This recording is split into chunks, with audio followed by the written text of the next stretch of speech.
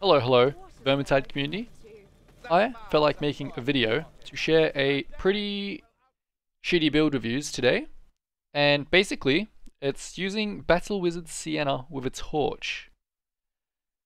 It is an interesting one because the torch is limited to like fucking half a handful of maps, and it is a very fun build, and she is a stagger beast. Let's get into it. So, jumping into Sienna's build as Battle Wizard, it's all about staggering, so you do need Confound. Secondary, Famished Flames. Don't worry about this, you're not using your staff. Lingering, kind of up to use. But I just go Smiter, because the first hit counts as staggered. For the fourth point, you actually, yeah, like I said before, you're not using a staff. So this tree is kind of, you don't need a point in it. Don't worry about putting a point into it. And then for your fifth one, reduced damage is good. Attack speed is good as well. It's all decent. But cooldown, burning enemies, torch, stagger, you got to get your ult as quick as possible and just keep spamming it.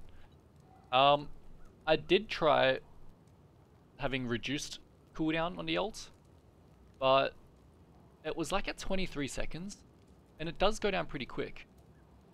But no, kaboom, no, it's burnout, trust me. You need the second dash. It's at 33 seconds, I think, something like that, your ult is. And with Fires from Ash, you can get it back like within 10 seconds. Pretty much, it's up to you what weapons you want to do for this. Because you are using a torch one, but if you don't get a map with the torch, just run something with high stagger and, you know, fire. Good. I go natural bond because, see, the thing is, if you drink a health potion or use a med kit or use a strength potion, anything like that, you drop the torch. So basically what this allows you to do is regen health, so you don't have to drink potions at all, right? And so I think like 2 hits, and yeah. My trinket, I go cooldown and stamina recovery. Cooldown because you need to get your ult out there as fast as possible and start cooking up them rats. For the second property, I just go stamina recovery. It's always handy. And just additional info. You can basically, if your mate wants to play the Sigma or your bot, just chuck on more stagger power for it. Really handy. And you're probably wondering, why don't you do Unchained for it?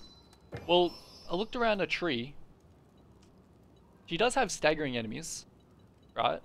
You can go whatever in that, you know, tier 1, tier 3, always the same. Pushing enemies, ignite them, which is good.